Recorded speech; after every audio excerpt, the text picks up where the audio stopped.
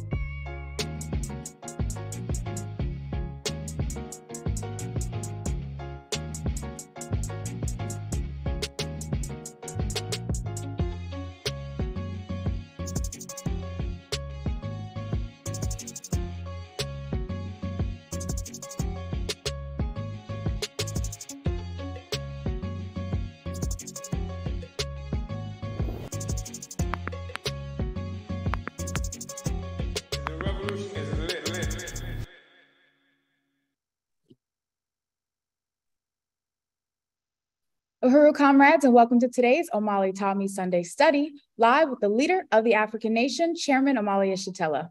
The theme of our discussion is 50 years of leadership toward African redemption. For today's study, we begin with a showing of the documentary Relentless, 50 Years of Leadership Toward African Redemption, a 1-hour video that highlights the work, struggles, and victories of Chairman Omali Yeshitela and the African People's Socialist Party. Following the documentary, I will introduce the chairman, who will be reading from Chapter 5 of An Uneasy Equilibrium, titled The History of the Party. Before we start the documentary, I want to encourage everyone watching to like, comment, and share, no matter what platform you're tuning in from. This documentary was produced for the party's 3rd 7th Congress plenary, hosted in February of this year. Please enjoy this relatively short recap of our party over the last 50 years.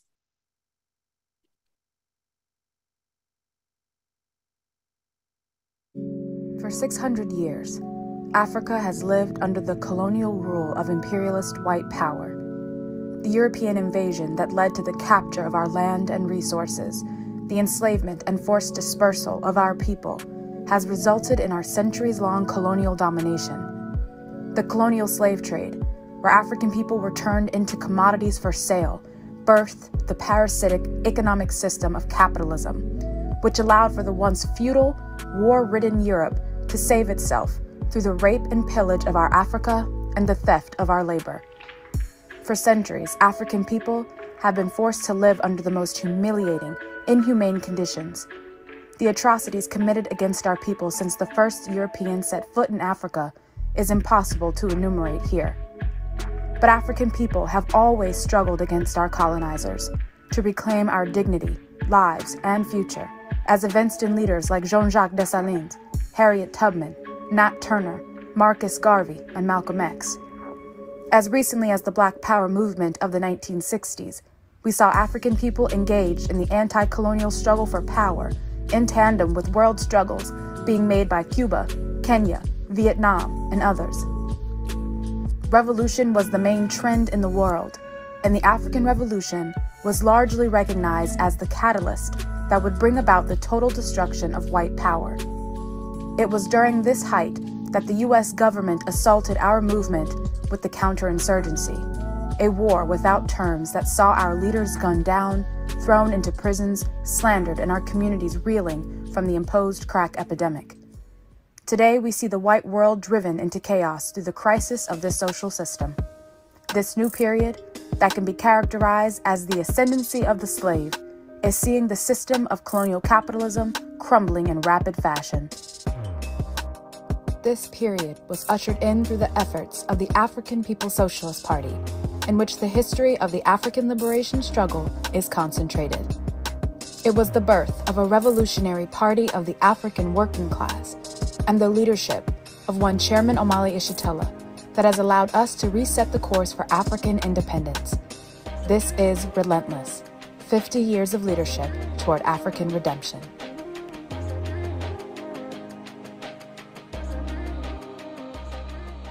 Well, I'm Omali Yeshitela. I'm chairman of the African People's Socialist Party and leader of the Uhuru movement.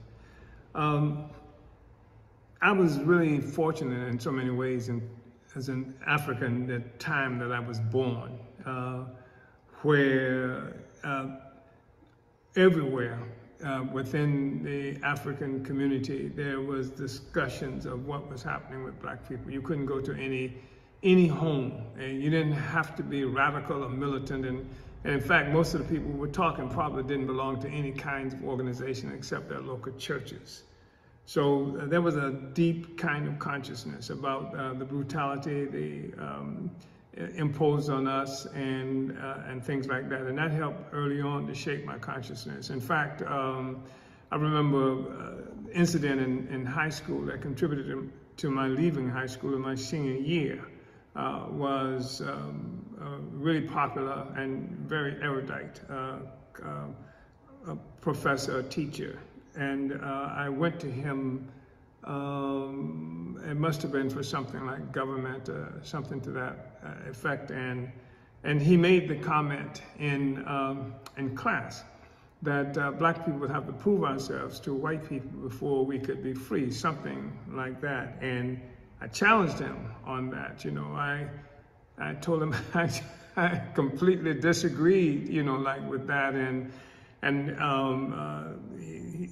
other students in the class, jumped to defend the professor's or the teacher's statement, and that was significant to me. I guess I still remember it today. So it was an outstanding thing, but everything was outstanding. I mean, just there was no way you could live and not be aware. I learned to read when I was very, very young, very small child. And so I read all the time, and that's proved to be quite helpful for me. The military, U.S. military, was having this campaign about join the army and see the world, that kind of thing. And I felt I was somehow concluded that the limitations that I was experiencing in this city as an African had to do with this small city that I lived in and what have you, down south, etc. So I felt that I would go into the army. And my father admonished me, telling me it's like breaking into jail. He said, you don't want to do that. But I went anyway. And he was right, and I was right.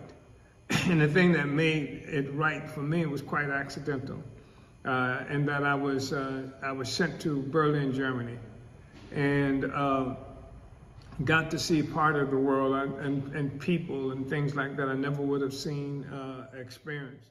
I was born and grew up in Florida. So I first faced the first really cold weather of my life in Berlin, in Germany. And I remember sitting in these tanks. These tanks are steel, and it is freezing. I mean, and I remember, but we have the radios, and we could listen to the radios. And this woman from the Soviet Union or from Eastern Germany, speaking English over the radio. They had radio programs, and we listened to it because they had good music. And I never forget this woman saying something to the effect that this next song you're going to hear is called Peace Down Earth by Peace Down South by Louis Armstrong. But of course, there has been no peace down south for such and such a period. And I never forget that she dropped that gem right there. And then the civil rights movement is heating up in the United States while I'm there. So that informed me a lot. And anyway, I ended up being sent back to Georgia. I left Germany, being sent to Georgia, and had all kinds of. By now, I'm angry. I'm extremely angry because I'm aware of what's happening to us. And I get to Georgia, this base, and I see these Africans. They would go to town on passes and what have you. They come back all blooded, beaten up, and what have you because of what white people were doing to them in those places, and other stuff was happening throughout Georgia. So-called civil rights movement and etc. Shortly after the chairman was discharged from the military, events continued to unfold throughout the world, radicalizing him in the process. It wasn't long after that chairman contacted the headquarters of the Student Nonviolent Coordinating Committee, or SNCC. He established the first membership-based SNCC organization in Florida. It was as a member of SNCC that the famous mural struggle on December 29, 1966 occurred. An 8 by 10 foot white nationalist mural that hung in the St. Pete City Hall government building was torn down by the chairman. This first act of Black power was the precursor to the Black Panther Party storming the California State Capitol building on May 2, 1967. And so we started demonstrating around the mural. We would start off in the African community and walk downtown, and we would do that on several occasions. And then on this one day, December 29th, we were marching through the African community, and this older woman, she quickly threw on a robe and some house shoes and joined the march. She wanted to wait for her. So when we got down to the City Hall, and we're standing up on the steps of City Hall, speaking from that platform, this woman, when she started talking, she was complaining about how insurance companies, this was typical, would take Africans' money for years, and then something happened, and then there was no money. So this was her complaint. And as she was standing there talking, and her English wasn't that good and what have you, and the white cops and reporters were standing in front, and they started laughing at her. And that infuriated me. That really infuriated me. So we had not planned to take that mural down then. We had talked about how it could be done in a very embarrassing way for them, because we said we can put on some coveralls and stuff like that and things like that, and put a rag in our back pocket and walk in there with a ladder and some boards, and we can go there and take it down in public view. Nobody would have thought anything, because that's what Black people are supposed to be doing, right? So, so we had talked about that, but we had not planned to take that mural down that day. This is an 8 by 10 foot mural that's been on the wall for 30 years or so.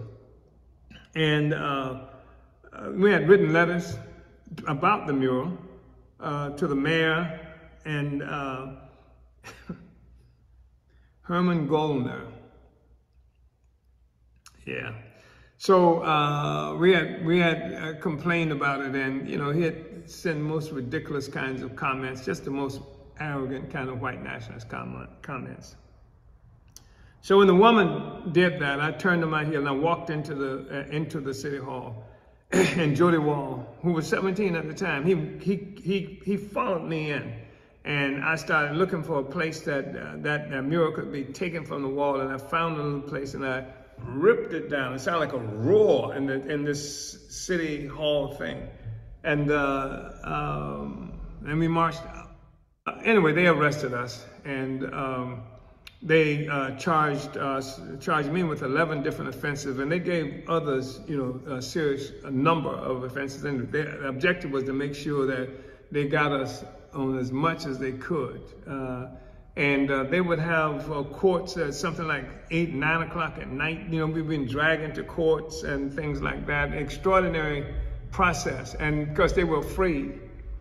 They were afraid because the cop who arrested me, he was literally trembling. When he grabbed my arm, he was trembling because this was a new breed of African. They had never run into this before. And we were talking about Black power, etc. And they knew we had no regard at all for them. And so they jailed me. I went to, they charged me, like I said, with 11 different offenses. And then they sent me to prison on the felony for grand larceny. And that was a trip, believe me. The struggle was on. During this period, activists were consistently attacked and thrown in jail, including Chairman Omali Yeshitela.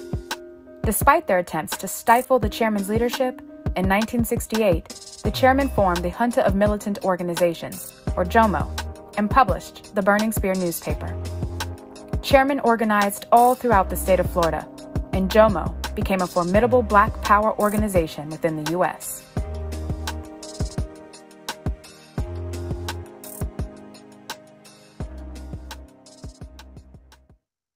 My name is Chimaringa Silambao. I'm the National Director of Organization for the African People's Socialist Party. That's a good question. I was in JOMO. I was 17 years old, and I was recruited by Chairman Omali Yeshitela, who happened to be my oldest brother. So I guess I had it was sort of a genes thing. Other members of my family were politically active as well. He recruited several other members of our family. So at the time I was in high school, I was in my senior year in high school, going into my senior year. This was the summer of 1968. So in the middle of the summer, in August of 1968, there was a sanitation workers strike. So JOMO was kind of built off of that sanitation workers strike. So the chairman, other members of JOMO would get at the tail end of the demonstrations that were happening on a daily basis in support of, I should say that the whole African community supported the sanitation workers, which were almost all Black. So every day there would be marches in support of the sanitation workers. So JOMO would get at the tail end of these marches, and at some point we might even veer off and go in another direction, but we would take part of it and then it would go the other way with the other part of it. It was being led by a man named Joe Savage, who was sort of the elder person in the sanitation workers. But they had some very young militant members of the sanitation workers. One of them was Fred Winters. But that is how that motion and activity was also in the aftermath of the murder of Dr. Martin Luther King that April, some months earlier. So it was a tense situation all over the United States for African people in the first place. And then this was a perfect set of political circumstances for the building of the Junta of Militant Organizations. In the height of the counterinsurgency, Chairman Omali and JOMO continued to organize throughout the state of Florida and the South, establishing branches, holding Uhuru festivals, leading struggles to free our political prisoners, continuing publication and distribution of the Burning Spear newspaper, all the while summing up the world situation through the point of view of the African working class. It was through these organizing efforts that Chairman met Couture Carey, founder of the Gainesville Black Study Group, and Lawrence Mann, founder of the Black Rights Fighters in Fort Myers, Florida. All three organizations would come together to consolidate the African People's Socialist Party on African Liberation Day in May of 1972.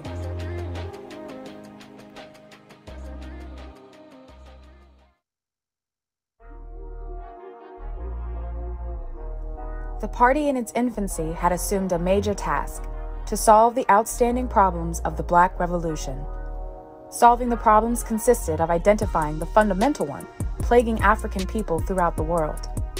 This led to the chairman publishing Colonialism, the major problem confronting African people in the U.S.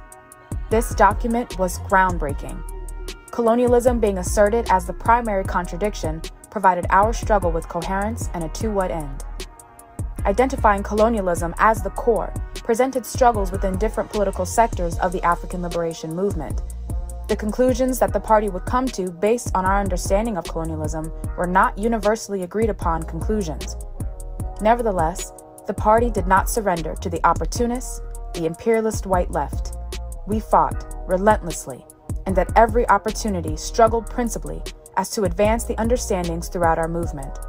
This understanding would lay the foundation for African internationalism.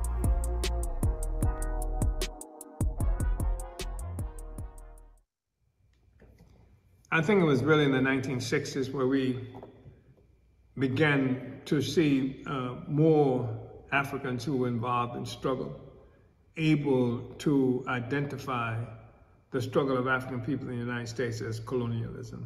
I think that was a major thing that we have begun, and we were, if you look through that period of time and read the different stuff that I was writing and that we were writing about, you can see, that there were elements of confusion around certain questions, but we were constantly zeroing in, looking at it, at the question, stripping it, examining it, et cetera, and moving with it. The colonial question was critical. Defining this colonialism, that's like the ultimate issue, because you cannot fight against colonialism and still be an American.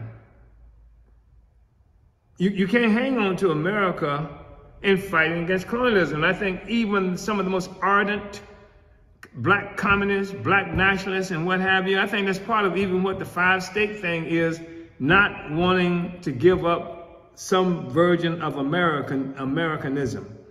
And so the colonial question spoke with finality. You can end this relationship. That's what it is. And the colonial question became extremely important. And this whole thing about, fighting against racism and colonialism is just like being an African American. It's just trying to hang on to this America. To fight against racism is to improve America. And why would you want to improve this system of oppression? Colonialism, as the fundamental problem, placed another outstanding question into its proper context: what to do with the white people? Up to this period, this question was answered with philosophical idealist conclusions, relegating white people to mutants, monsters, and devils. This explanation did nothing to help us understand how we as African people are going to win our freedom. It was African internationalism that declared white people are people too, and they have a responsibility to the African Revolution under the leadership of the African working class. This understanding led to the founding of the African People's Solidarity Committee, the party-led organization of white people working in the interests of the African Revolution. While the white left were busy withdrawing their support and turning against the Black Power movement, APSC would be the vehicle we used to draw the line in the sand. We drove the struggle directly into the belly of the beast, the colonizer population. In the beginning, some of the primary work of APSC was to bring resources back to the African Revolution, holding various types of fundraisers that would set the foundation for many of our economic institutions. They gathered resources from their own colonizer population in support of major party campaigns, such as the struggle to free Desi Woods. This was a bold advancement that the party fought to win. Now, the brilliant strategy behind APSC and its mass organization, the Uhuru Solidarity Movement, further evinces the correctness of our position.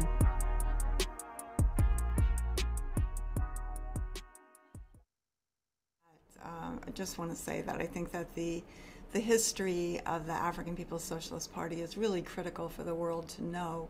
And the founding of the African People's Solidarity Committee was a very important part of Chairman Omali Yeshitela solving the problems left to him unresolved from the defeat of the African Revolution of the 1960s. And one of them was what to do about the white people. What should the African Revolution's relationship to white people be? So the founding of the African People's Solidarity Committee, which took place in St. Petersburg, Florida in 1976, was incredibly historic.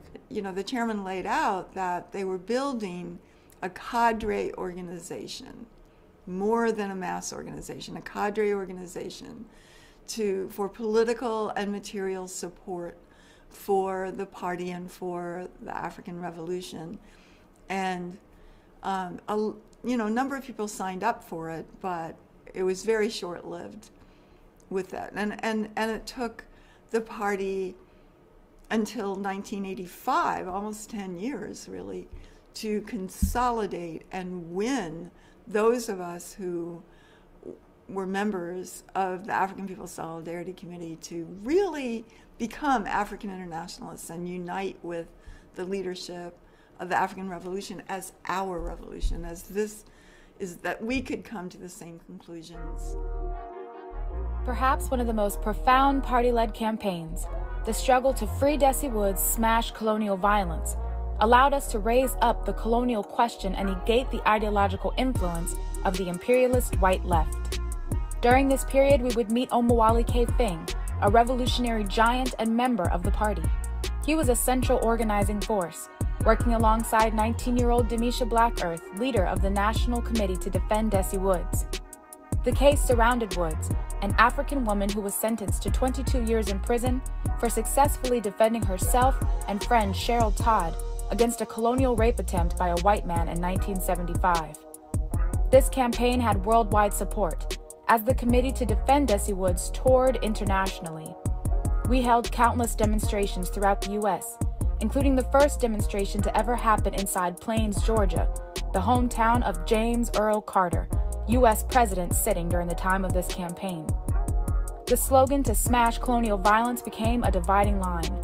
The opportunism of the white left was expressing itself in a profound way, as they attempted to make the primary issue one based on women's rights.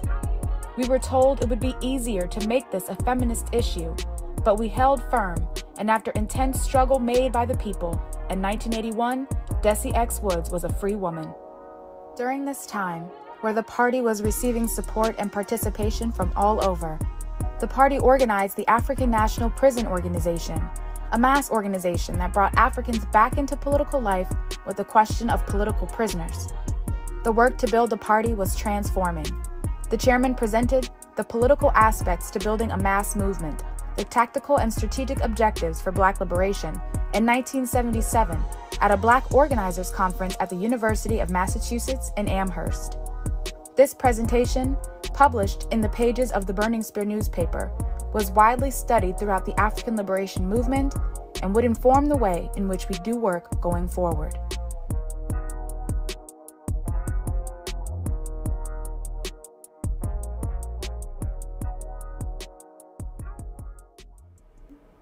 When the party came out and said smash colonial violence, that was it, because that made you have to reckon with the state.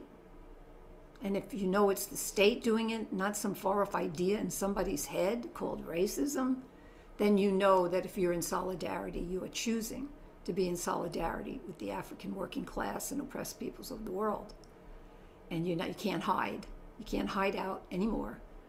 You're going to really acknowledge it, because if it's colonialism, we're a part of it. Colonialism cannot exist on its own. I mean, you can have bad ideas, racist ideas about someone. It does not connect you to them in any way. But when it's colonialism, there has to be a colonizer and a colonized. And that is the ultimate truth. That really is what organizes one in a principled relationship with the African working class, the African Revolution.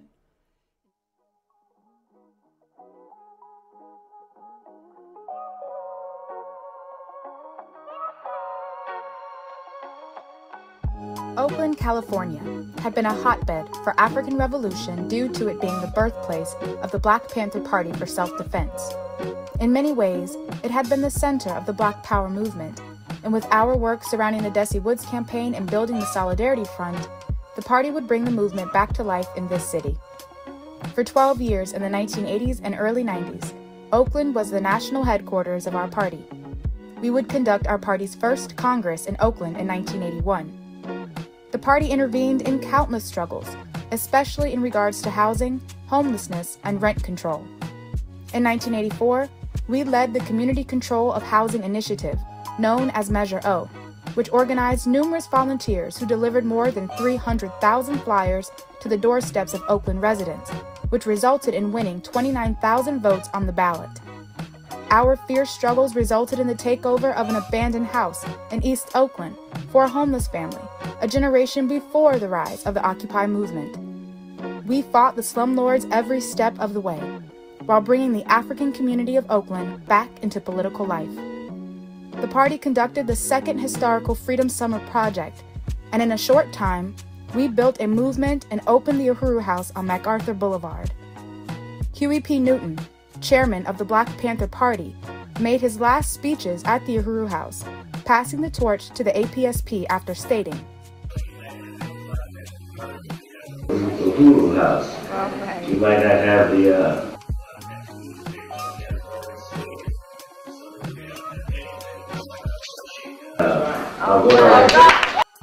It was the party who, following Newton's assassination in 1989, led a major campaign to change the narrative around Huey.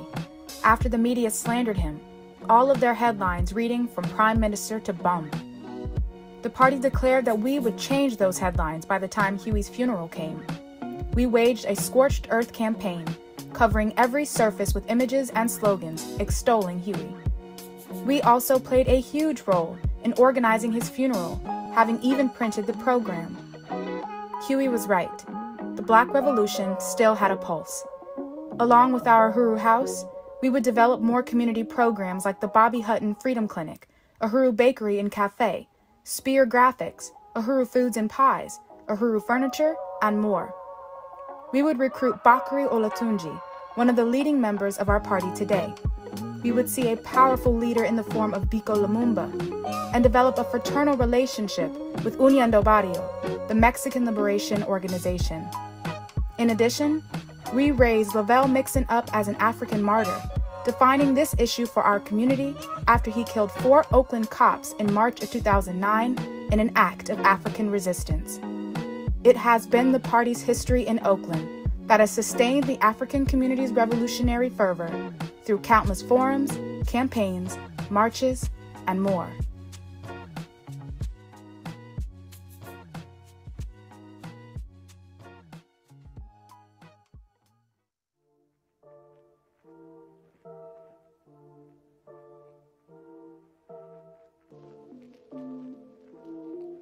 Today, the demand for reparations is being hotly debated. Case studies are being done by institutions as a means to legitimize reparations to African people in the U.S. The same forces who were vocally opposed to the demand are now proposing various types of reform or poverty programs as reparations. But why are they discussing this now? It's because the party determined that we would make reparations a household word over 40 years ago. In 1981, the party revised and adopted our 14-point working platform, with point number 11 being, we want the U.S. and the international European ruling class and states to pay Africa and African people for the centuries of genocide, oppression, and enslavement of our people. We took this demand to the streets to be embraced by the African masses. In 1982, the party held the first of 12 consecutive world tribunals in Brooklyn, New York, where Chairman Omali Yeshitela served as the people's advocate. The proceedings of this tribunal employed the use of international law to prove our case and indict the U.S. on the crime of genocide against African people. The first tribunal featured testimonials from different sectors of the African nation, raising up the crime of genocide as it related to education, poverty, healthcare, prisons, and more. Among the speakers was Comrade Mafundi Lake, political prisoner in the state of Alabama, Afeni Shakur, former member of the Black Panther Party and mother of Tupac Shakur. In our work to build for the first tribunal, we met fierce revolutionary Gaida Cambone and built the African National Reparations Organization. The consecutive tribunals would take place throughout the U.S. They would gain news coverage and interest of Africans from all over. This was not the extent of our reparations work, however. During the Reagan administration and the threat of government assistance cutbacks, the party raised the slogans, "They say cutback, we say payback, reparations now," and "Food stamps hell, reparations now." The responsibility of APSC began to expand. Fight for reparations to the African Revolution. Organize among the colonizer population for reparations to the party's self-determination programs.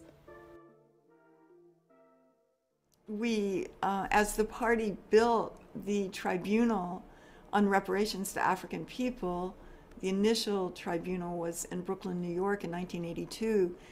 That was another chapter, you know, but that was all connected to the same period. But just the party taking on, raising up the demand, a mass demand in the African working class for reparations to African people as a revolutionary demand. And, you know, something that none of the African petty bourgeoisie or white left would support that at all at that time.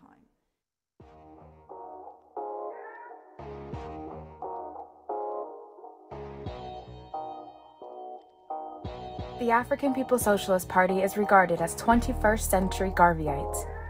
Marcus Garvey organized 11 million Africans into the Universal Negro Improvement Association and African Communities League, raising up the slogan, Africa for Africans, at home and abroad, in recognition that we are one African people. African fundamentalism, the worldview that informed the Garvey movement, has been advanced through the leadership and work of Chairman Omali Yeshitela into African internationalism. African internationalism brought us to the same conclusion, that we are one African people, and our task is to unite and organize the entire, globally dispersed African nation under the leadership of a revolutionary party of the African working class. That is why, at the party's first Congress in 1981, it was resolved to build the African Socialist International. 50 years of African People's Socialist Party leadership has transformed the African National Liberation Movement. When you think of the work the chairman has produced in terms of theory, because until that moment, when you talked about revolutionary theory for national liberation, for world socialism, you have to look into Lenin and Mao and others. But when you look at the work the chairman has produced, you see the intensity, the depthness, you know, just the, you know, of the scientific worldview that he has developed, and which basically he's now in the hands of the African working class. He's just historical. He's just like a earthquake, you know, that basically shakes everything, changes everything. What we have done just to connect Africans from everywhere. From London, we were able to go everywhere. When you think in the year 2000, you know, in the 90s, you know, we searched, and that was before the first SI conference in 1999. We contacted every organization we heard of, particularly between 1995 and 1999. And sometimes with success, like the Ivory Coast comrade at the time. So we made different groups. There is no group that we didn't reach, you know, if we believed there was a potential to win them to the ASI. And we could do that because we were armed with African internationalism. You know, the correctness of that philosophy just gives you the authority to go anywhere and, you know, engage with any organization. You feel that you should win them to the ASI. In fact, every time we went somewhere, we were breaking new grounds. Like, for example, when we went to France, Belgium, Germany, and so on, we did the ALD. In the first one in 2012, people, you know, the African people don't really do ALD in Paris. We introduced it there.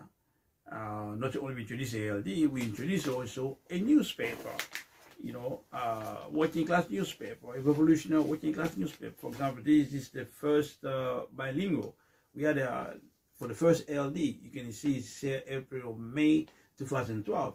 You know, that's in French, you know, Expulsion des familles africaines à Courneuve. So we gave voice to the African working class being expelled by the French state, you know, defending the African working class right to decent housing, you know. So when you flip the newspaper, you get the English side, you know, basically half is English, half is French. So that's new ground because the African working class never had a newspaper of his own anywhere until a Burning Spear, you know, was given to them. And we went to Germany. We had meetings in Frankfurt. We had meetings in Berlin. We had meetings in Wuppertal. And all these places we introduced Africans to the new evangelism revolutionary evangelism for the African nation. That if you unite with this thinking, if you put this in practice, you will definitely build a new African nation. Our work extended throughout Africa, Europe, and the Caribbean, recruiting party members and building organization on the ground, establishing our influence and worldview in every place we touched. That they believe in a united Africa, where all Africans will come together and be able to enjoy the benefits of Mother Africa.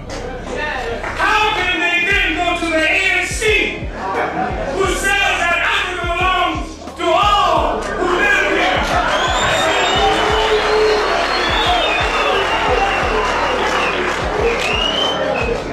There is no principle in that stance. I am sorry.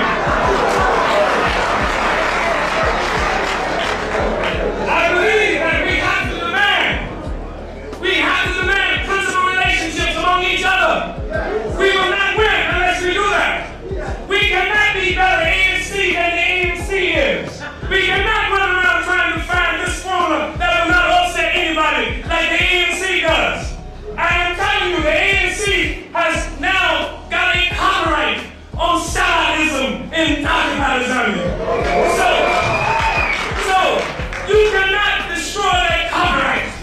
What we have to do is stake out our base among the masses of the oppressed that the Pan-Africanist Congress has done.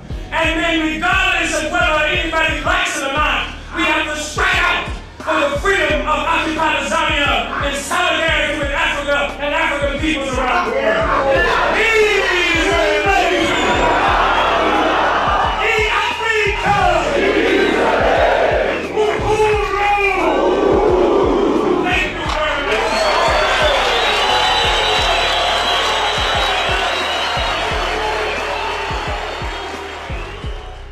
Even before the party's founding, Chairman Omali Yeshitela recognized that the African Revolution was inherently connected to liberation struggles happening around the world.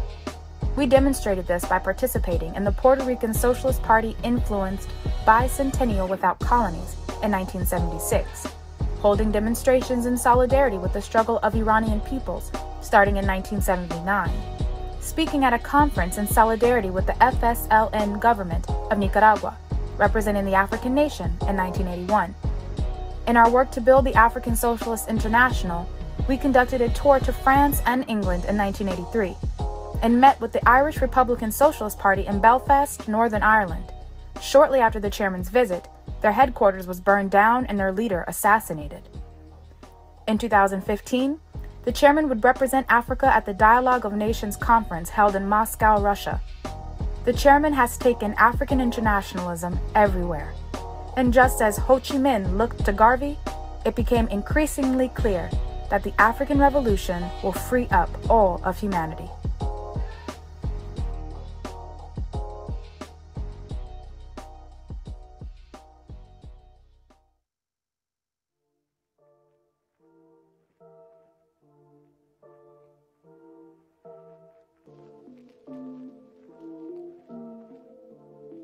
Through our work building the African National Prisons Organization and the African National Reparations Organization, we had established the basis for mass organizing.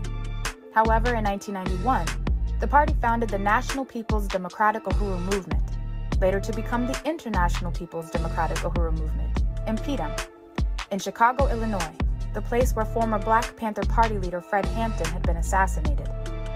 IPDEM was founded to bring the African masses back into political life, as well as recruit a reserve pool of forces to bring into the party. Through IPDEM, we have waged many anti-colonial campaigns to defend the democratic rights of the African community. The first president of IPDEM was Nkura Njeri, the widow of Fred Hampton and mother of Fred Hampton Jr., who the party defended after being stuck with an 18-year prison sentence for a framed-up arson charge.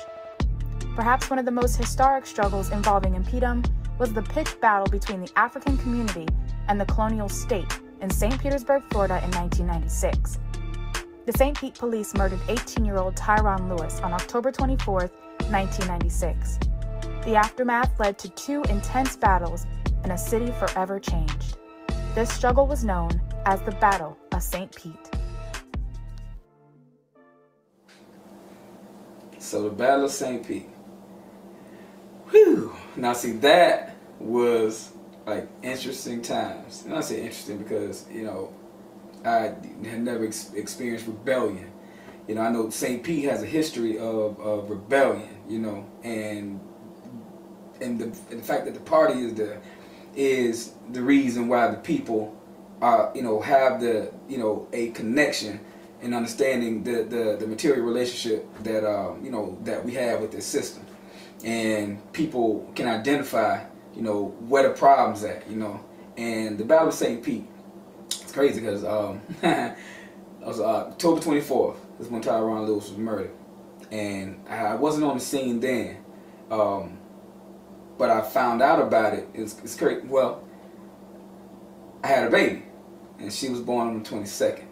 So I was in a rough situation as far as relationships wise, but I was totally oblivious to what was happening because I was living like 6th Avenue North, may have been, and 33rd Street, and like I said, I was having a rocky relationship situation. I had a newborn child born on the 22nd, and on the 24th that evening, after she was before she was sent home from the hospital, I went to, it was on 34th Street and 5th Avenue North, to the gas station. I think it was a Chevron at the time.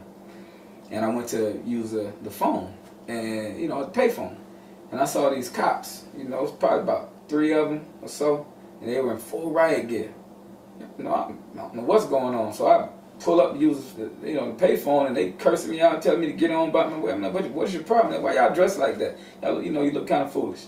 And so one of them was like, oh, he don't know. Okay, so, you know, I made my way back to you know, back to the south side, to the house that I was that I had moved to. It sat right on Tyron Lewis Avenue, formerly 18th Avenue South. And when I got to the south side, you saw it was nighttime. It had reached night at that time, and you saw, like, in the horizons, like blazes. It was like luminous light, you know, red, it was yellow, it was, I'm like, what the heck's going on? So I jumped in that 6'5" Impala I had and hit down the road. One significant event when the pigs attacked the Uhuru House, and I think in the paper they said they unloaded all the tear gas canisters they had in the city of St. Pete. And that's a lie. And when they discharged those canisters, they're on fire when they discharge them. And it was an MP Dunn meeting on the 13th of Wednesday, and I was a little late getting there. I was working at a group home, right, in Koki Key. So I'm loading the boys up in the van. So I'm like, you know, I got to get to this meeting. So when we get there, the roads are blocked off, you know, and I see the commotion. I see the police shooting this tear gas and stuff at the building, at cars, and there's a lot of smoke, and you see fire. And they were like deliberately shooting tear gas at the trees to set the trees on fire. So I was able to maneuver the van through the community and get out, and we ran up.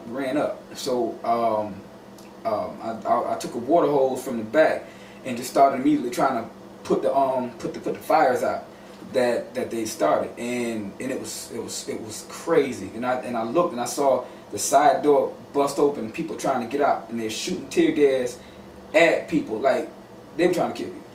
You know, no joke, they were trying to kill people.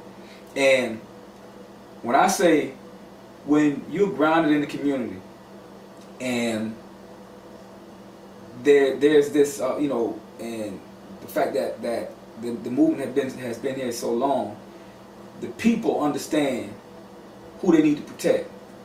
And when I say I looked to my right, and it felt like an army of young people rushing down the road, and they identified what we identified later as Ghostface. They put the T-shirts around their faces. And when I say they protected and saved lives, this community did that. Protecting and save lives, and whatever ammunition they had, they unloaded them, and you saw St. Pete police, they fell back. Now you heard them saying, fall back, fall back. They under heavy fire. They were.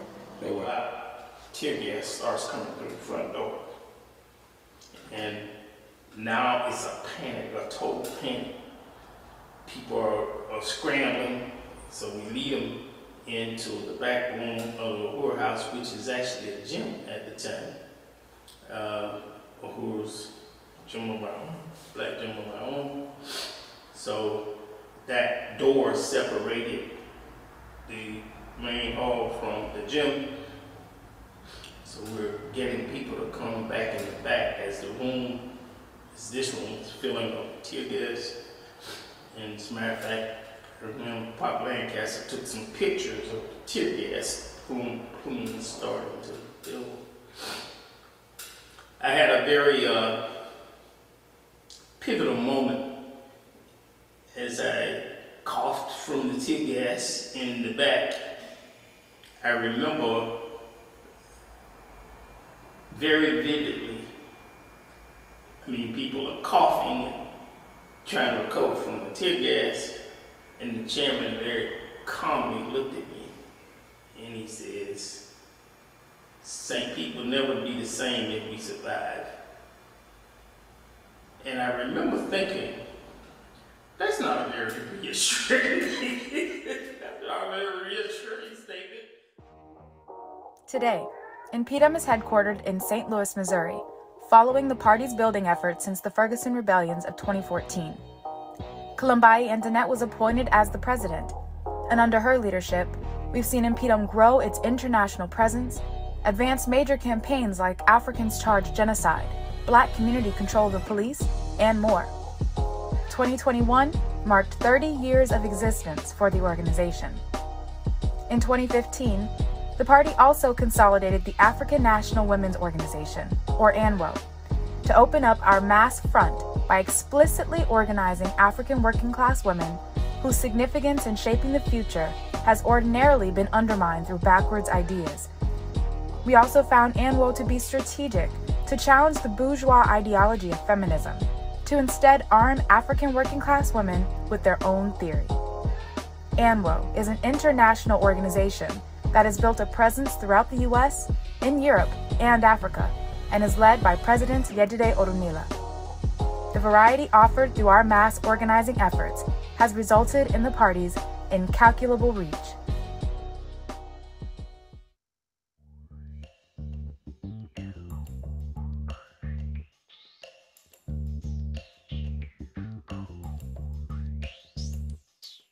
Our party is well known for our beloved economic institutions.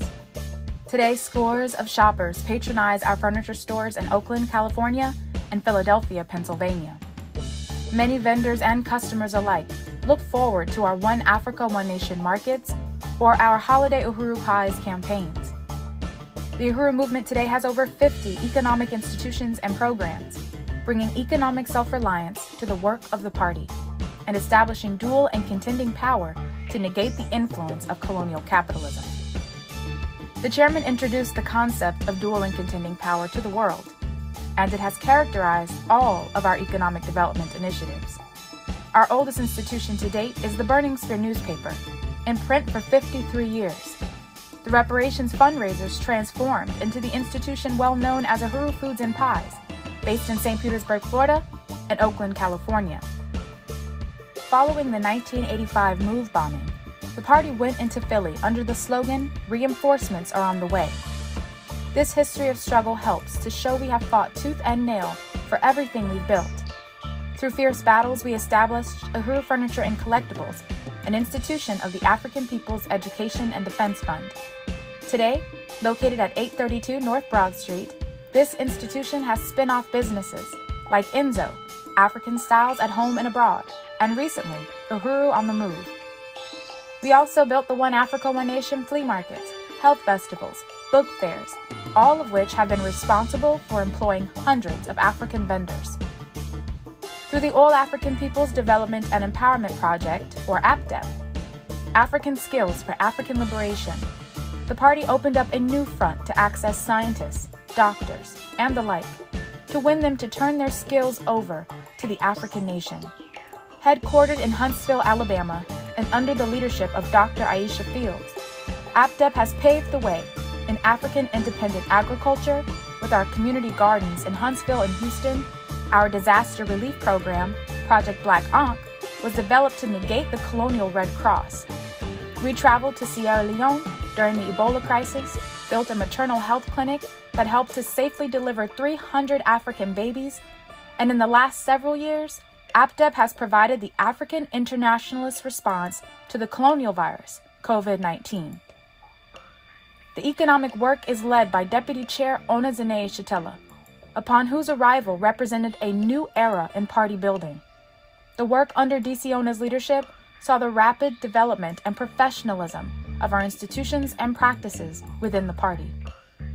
She instituted manuals and plans of actions, reporting processes, and in 2017, she developed the dynamic recruitment program known as the N2U Volunteer Brigade. She advanced the nonprofit sector of our movement through the African People's Education and Defense Fund, and forged Black Star Industries, a longtime vision of the chairman, reflective of Garvey's Black Star steamship line and other economic initiatives that sought to free up African workers from the traps of colonial capitalism.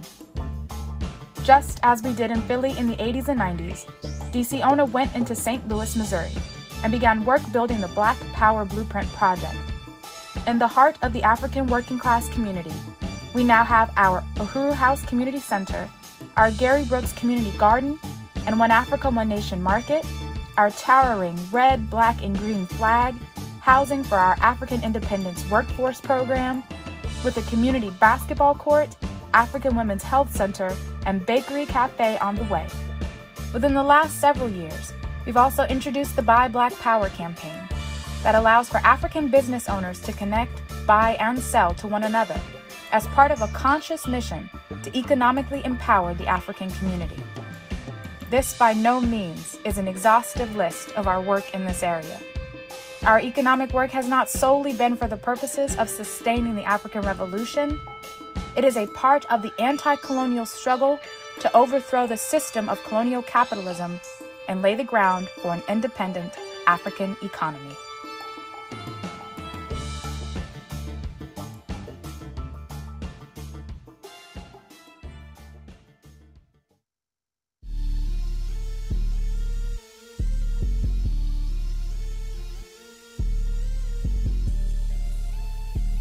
In 2008, with the selection of Barack Hussein Obama for U.S. President, the party initiated the Black is Back Coalition for Social Justice, Peace, and Reparations, uniting African organizations to a basic set of principles.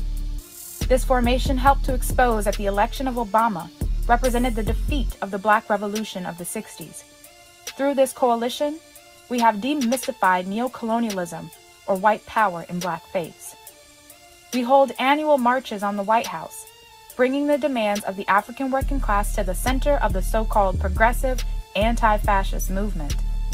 In 2015, the party held the Black People's Grand Jury to indict Darren Wilson with the murder of 18-year-old Mike Brown. During the rebellions, chairman took to the streets of Ferguson, marching with the people and politicizing the situation at hand. Place else is because of young Africans right here in Ferguson who stood up.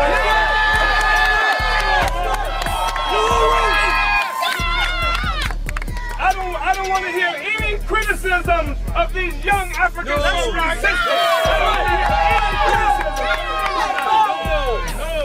It is because these young people stood up and they fought. They fought back like you're supposed to fight. When you are occupied, when your community is occupied, and they're shooting you down in the streets, you are supposed to fight back.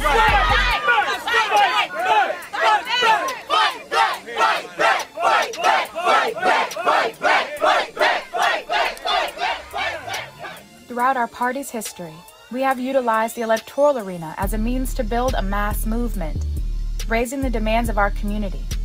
In 2017, the party ran candidates in St. Petersburg, Florida, on a platform of reparations, gaining national coverage, including a profile in Ebony magazine. In 2021, we ran Impedum President Columbai and Danette for Alderwoman in St. Louis under the slogan, Revolutionary Times, Revolutionary Solutions, going up against a dynasty of neo-colonialists.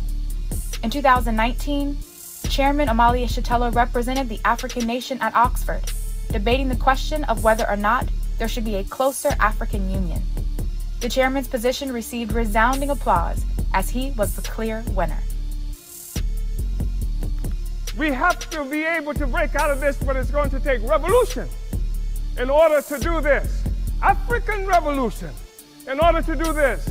African revolution that will destroy imperialism and the world economy that's responsible for the growing incarceration of the masses of people around the world. Uhuru. And it doesn't stop there. The party continues to build, seizing new territory, leaving no arena uncontested. We've ushered in a new period of struggle, and cadre members of our movement are being forged like steel.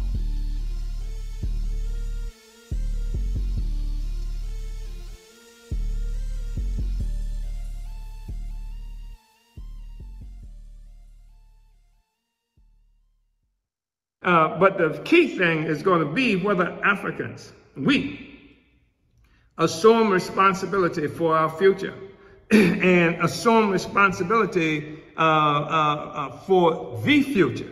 And Africa is critical to the future, because here's where the real communism is going to come about, is because the colonial mode of production built into itself its own disaster. It has dispersed Africans all around the world. Every place we are located in Africa and other places central to the production, the capitalist production as such.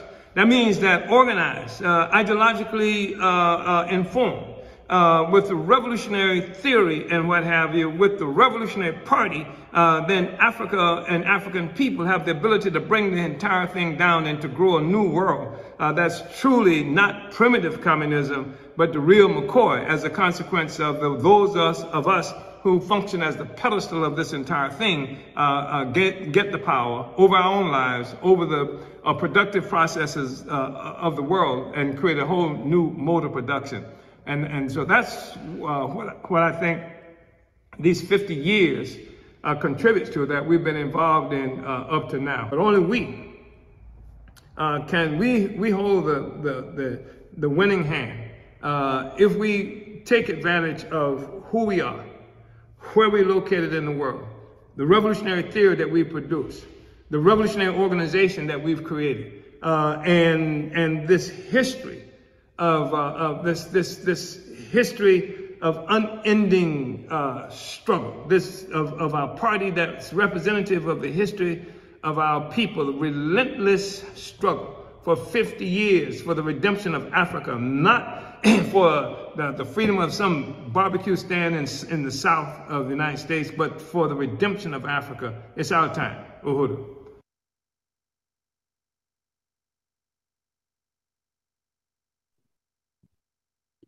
Uhuru. Well, I want to salute the continued struggle for the liberation of Africa and African people. Long live Chairman Omali Yeshitela and the African Revolution. We are winning. So before I welcome the chairman onto the program, I'd like to take a moment for our Uhuru movement announcements. Stop FBI attacks on the African People's Socialist Party and Chairman Omali Yeshitela. Join the Hands Off Uhuru, Hands Off Africa defense campaign. Visit handsoffuhuru.org to sign the petition, get updates, and learn how you can get involved. And follow the campaign on social media, on Facebook, Instagram, Twitter, and TikTok at Hands Off Uhuru. The 2022 Days of Reparations to African People Speaking Tour, hosted by the Uhuru Solidarity Movement, calls on white people to stand in solidarity with the African community's right to advocate for and organize for their liberation and self-determination. This tour is mobilizing white people to stand in opposition to the U.S. government's attacks on the African liberation movement. As Chairman Omali Yeshitela has stated, the stand of principled solidarity with the African working class-led struggle for socialism and reparations represents, for the first time in history, the way for white people to participate in genuine class struggle against the colonial capitalist system. This tour has already stopped in Oakland, California, Portland, Oregon, and Philadelphia, Pennsylvania.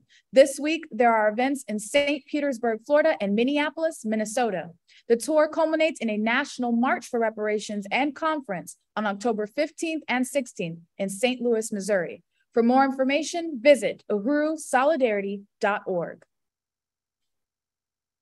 We're calling on people to get all out for the November 5th and 6th Black is Back Coalition for Social Justice, Peace, and Reparations 14th Annual Black People's March on the White House in Washington, D.C. Again, that's November 5th and 6th. The march will happen on November 5th, and you can register and get information. You can already book, reserve your hotel at blackisbackcoalition.org. And make sure you like and subscribe to the Burning Spear TV on YouTube to catch every episode of the Omali Taught Me Sunday Study, and support the Omali Taught Me show by donating now at paypal.me/Omali Taught Me. Uhuru Tours and Speakers Bureau is an institution of the African People's Socialist Party that coordinates events and tours for Chairman Omali Yeshitela and other party speakers and leaders. Book Chairman Omali and other Uhuru Movement speakers for your campus or organization now. You can email info@uhurutours.com or call 727-914-3621.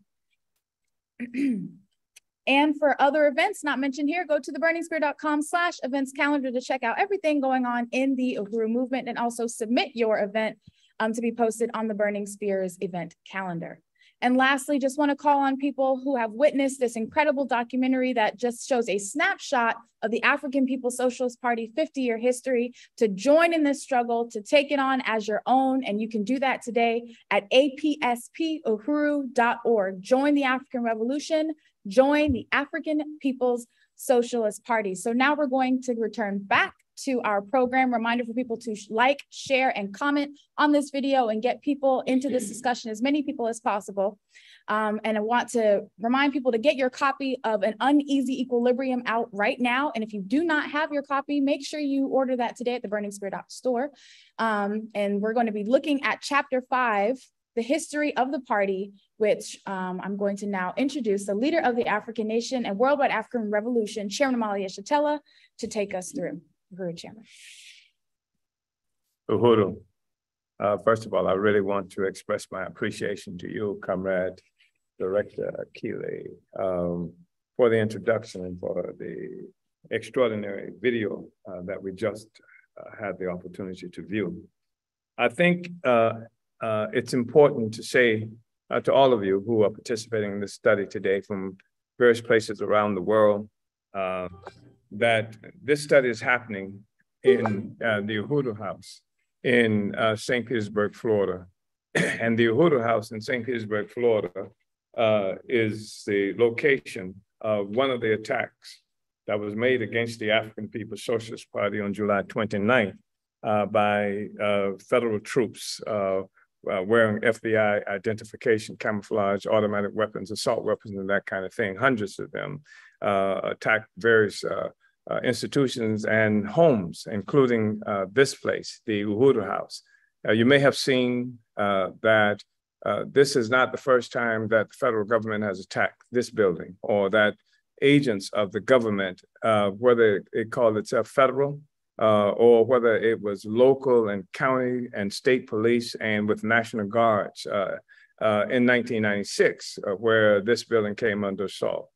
Most recently, on July 29th, they said that the reason that they attacked us, they stole our properties, they ransacked our homes and offices, and they stole our files and documents.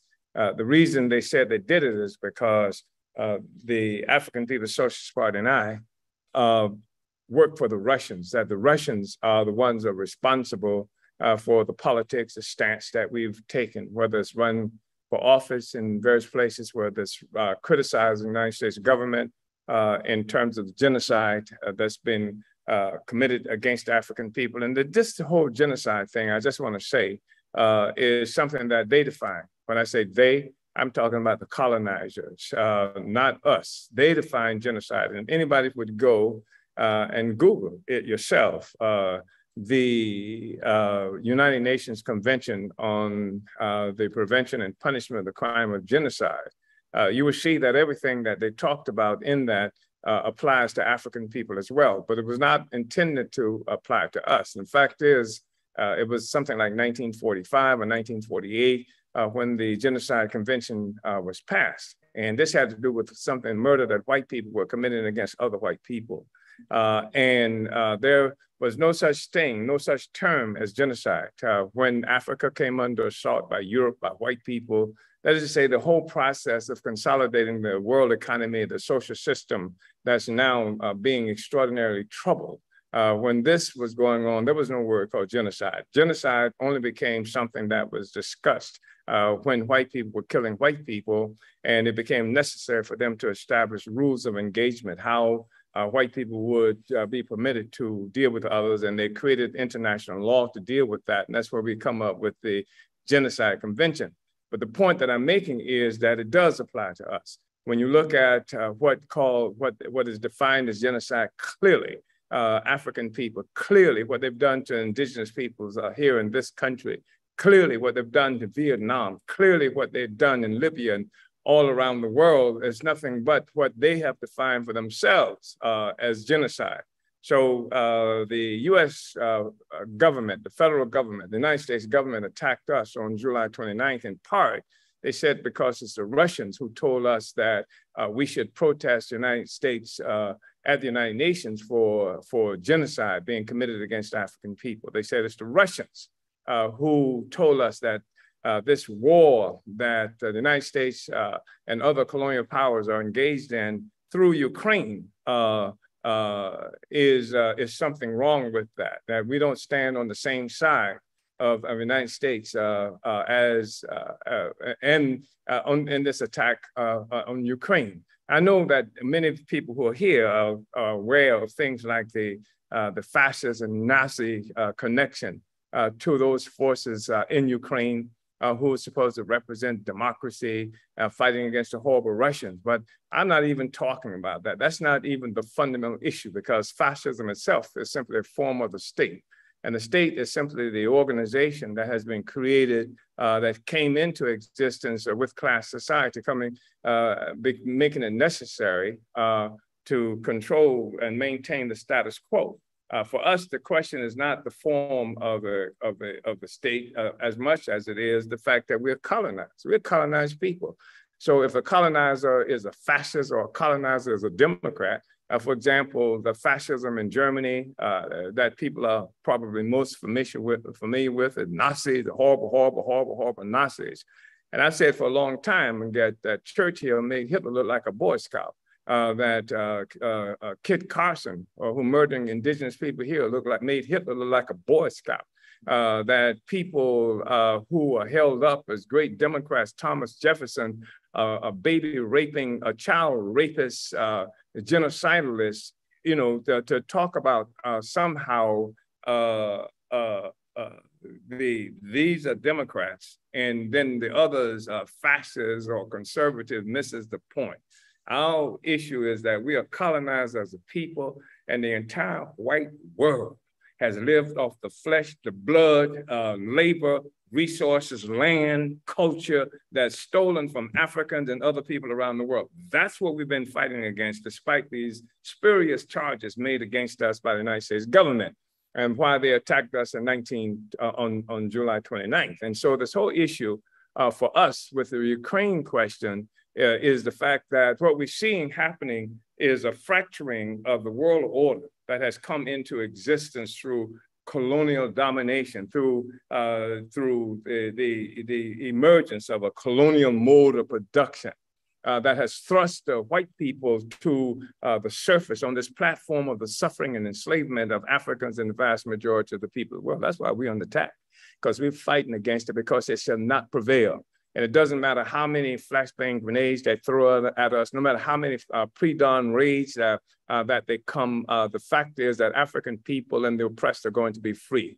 So I think it's important that we're looking at the study today in terms of the history of the African People's Socialist Party. I thought the video was really important for that as well, so that people, anybody, can see what our history is. It has nothing to do with Russians. It has everything to do with America. It has everything to do with colonialism. And the Americans and the Europeans and the colonizers are trying to divert this discussion in a way that you don't even get to talk about genocide against Black people. For example, they say the Russians paid us to say something about genocide, about the United States committing genocide.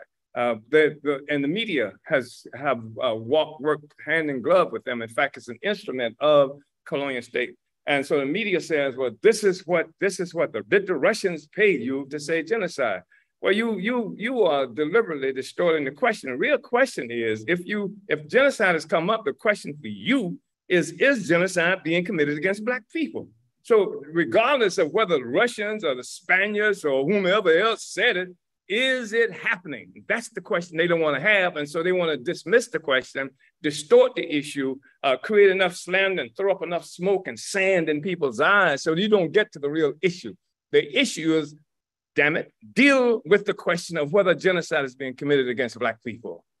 Deal with the question of the fact that we ran elections that you say the Russians paid for, and what that election said was reparations. Now, give us reparations. What the election said was that Black community control of the police. That's the question that you want to dismiss by saying the Russians told us to say it. So I just think it's really important, and I appreciate everybody's being here in the house that Black built, the house that Black built, and the house that was attacked by the United States government. And I want you to consider this, and I'll be talking more about this on the event that's coming up. Is that Tuesday? Tuesday event. You should come to this event on Tuesday. But consider this. Here we are in organizations of former slaves. You understand? Former slaves. Now, Black people did not voluntarily come to this land. We were kidnapped. Somebody brought us here against our will, and it wasn't Russians, right?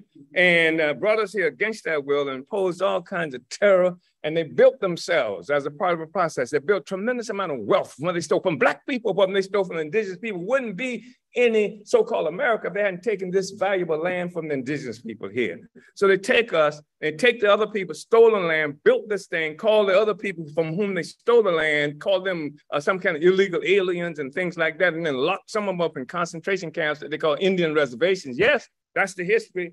And then they kidnap me and bring me here. And all the time since I've been here, before I got here, I've been fighting against it. Ain't never been a time where Black people were not trying to get this white monkey off our back. Never has been a time. Never will be a time when we don't fight. We're gonna fight regardless of what you do. 5 o'clock in the morning in my house, our institutions, that thing is dead that you had before.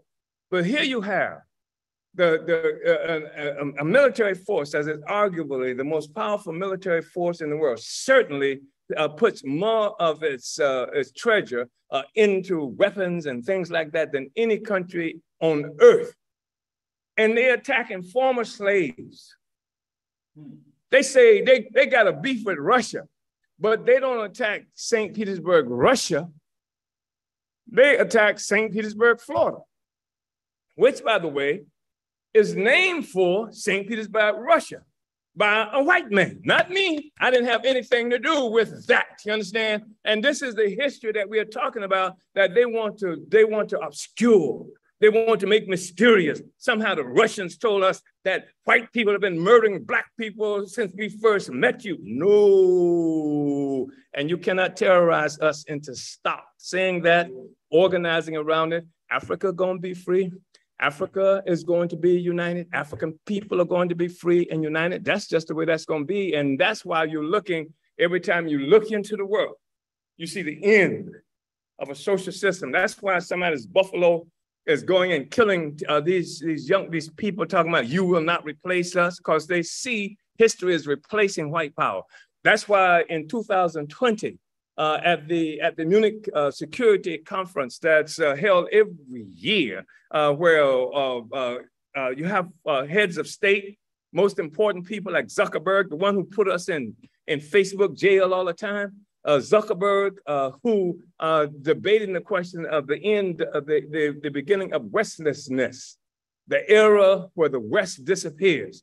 And this is what we're looking at. So I just wanted to say those things, and thank you again, Director, for opening this up. And I know I've talked a long time into the discussion that we're supposed to have, but I want you to look at An Uneasy Equilibrium. This is an extraordinarily important book. And this is the book that came this is the political report from the 6th Congress of the African People's Socialist Party. And in the 5th chapter, it deals with the history of our party. And that takes us back to July 29th too, because we was doing this before anything that happened that looked like Ukraine, that is how it's being experienced today. And before anything that happened that looked like Putin, that's being discussed today. Before anything happened that looked like Biden or Trump, et cetera, this is who we are. And who we are and our history is about ending the oppression of African people, the theft of our resources, because you're thieves. You're thieves, you're thieves. You've stolen everything from Black people, from the indigenous peoples of the world, and you continue to have a system of theft and thievery, a parasite that's landed on the body of humanity and who function as a host to keep you fat at our expense. And now the host is rejecting the parasite, and you're going through paroxysms of various kinds of anxiety, fear, desperation. That's your problem. I ain't gonna make it my problem. We're gonna fight you around these colonial questions, these laws that you, these criminal offensive that you are alleging about us, but we know who the criminals are. And the criminals are people who wake you up at 5 o'clock in the morning, pre-dawn raids with grenades, automatic weapons and things like that, and who rob your house, who come to your house and rob your house, come to your office and rob your offices, which is the history of this damn relationship. That's how I got here, through robbery. That's how Black people came to America, through white people coming and taking us and bringing us here. So we haven't forgot that. We will not allow the world to forget that. And ain't no Russian had to tell us that. That's something we experienced through our relationship with you. So here we are. On chapter 5, 155. And obviously I won't be able to read that much. The history of the party. The development of our party has been dialectical, containing within it the history and struggle of African people from the past, which informs our understandings of the present and projections for the future. There was a white guy, really significant guy, wrote a book some time ago. I think it was called 1984. And George Orwell, it's a really important thing he said. He said, who controls the past controls the future. Who controls the past controls the future. What is controlling the past? Controlling the past is erasing my name and making me Joe Waller. How the hell did I get to be Joe Waller? How the hell did any African people get to be Simpson and all of these other kinds of, who controls the past controls the future? What does it mean? That as long as I'm Joe Waller, I can never discover Africa. I can never discover my connection to Africa. As long as I am who they define me to be, and that's controlling the past. Who controls the past controls the future. So how do I get to liberation without having access to my own past, how I got the hell here? If I'm assuming that my history started in some kind of cotton plantation or cotton patch in Mississippi or down south in America, way down upon the Swanee River, that kind of nonsense, then I would never be able to find my way to freedom. That's why we cannot accept this notion that somehow we got created through slavery and now we are some kind of new African, black belt, South kind of stuff. We were Africans when we got on the damn boat. It's really important for us to understand the past. Who controls the past controls the future. And who controls the present controls the past.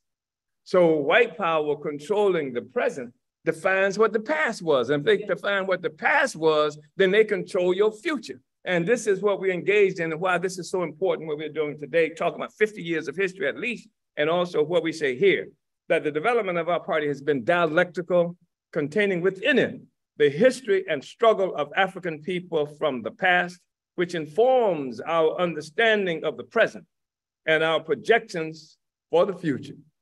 Our party emerged in 1972 from the actual resistance of Africans fighting colonial domination in the US and in Africa. Our ideological trajectory comes directly from our attempts to solve the real pressing practical problems confronting our movement against the imperialist white power. Who controls the past? What in the hell is South Africa? Who controls the past? They're gonna come and steal our land and then name it South Africa, call themselves South Africans and whatever, act like they always been here. That's controlling the past, all right? They even talk about Native Americans, talking about the indigenous people here. How in the hell can they be Native Americans when there was no such thing as America until a white man came and stole it and named it, right? Who controls the past controls the future. This is part of what we're looking at.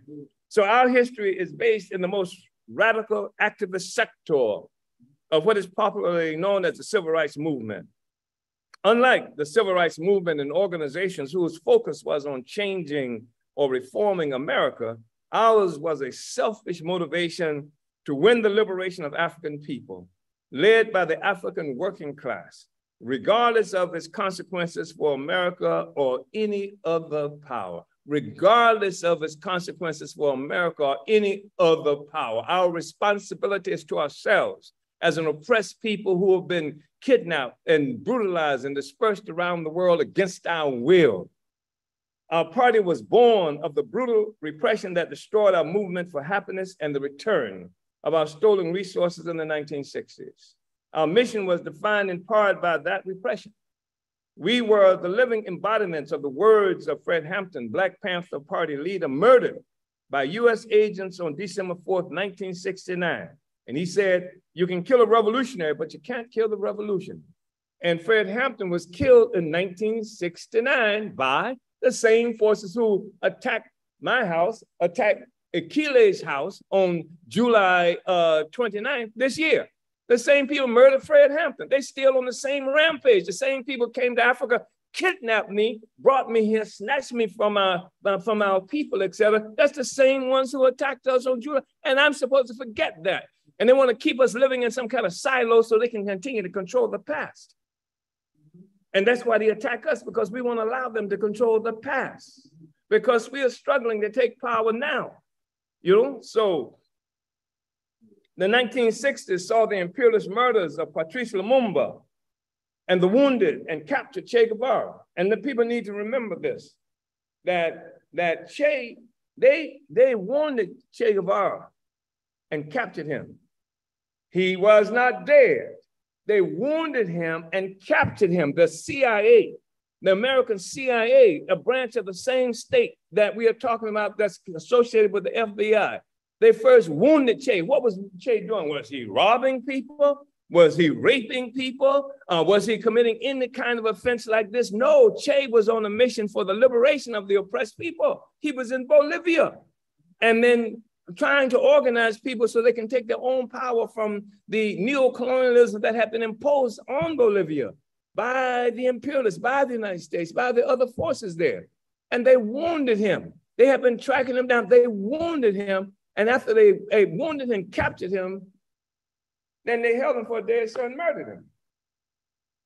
There's no way to get around that. There's a way that people discuss Che Guevara, and that was on October 9th, 1967. That was on my birthday. There's no way to get around the question of what happened to Che. You know, he was not somebody who was killed in battle. You understand what I'm saying? He was not killed in battle. There's a Geneva Convention that says something about how you're supposed to treat wounded captives. There's no concern about conventions and things. It's a war without terms against the colonized peoples of the world. And so they wounded Che, they captured Che and hung around for a day or two, and then they murdered him.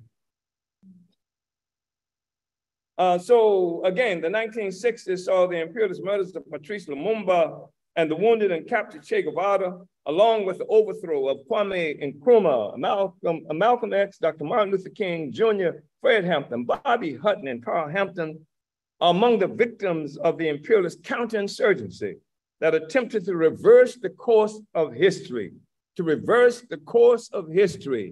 because what we're saying is human progress is that which is being advanced by colonized and oppressed people to overturn slavery. That's all people are fighting for, to overturn imperialist slavery that has been imposed on the world. And that is the future. That is progress, to end slavery, to end oppression, to end colonialism is human progress. And every effort that's fighting against that is trying to hold back the forces of history. It won't work. So as revolutionaries were jailed and assassinated throughout the United States, and the world. The birth of our party constituted an organizational way forward. It was necessary to move beyond the era of protest and organize to win and wield political power. This required the existence of a political party, the highest expression of the will to acquire power.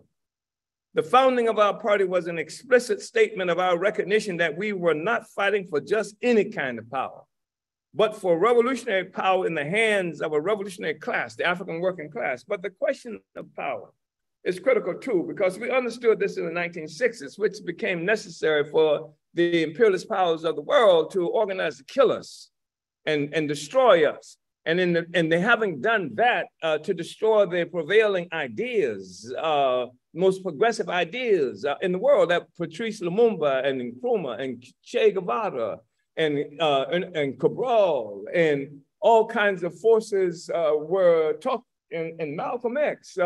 These were the people who were projecting a different kind of future. 100 and some odd years ago, Marcus Garvey was on the same trajectory. These are attempts to hold back the forces of history, to keep progress from happening, to keep a majority of the people of the world living under colonial domination, which is to say white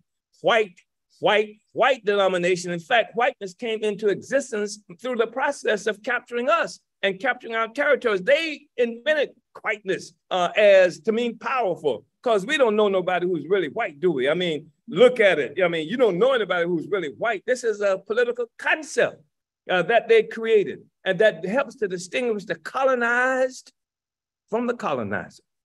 And it's no accident.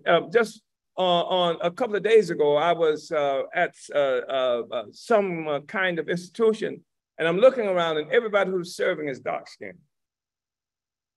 All the servants in the damn place are dark-skinned.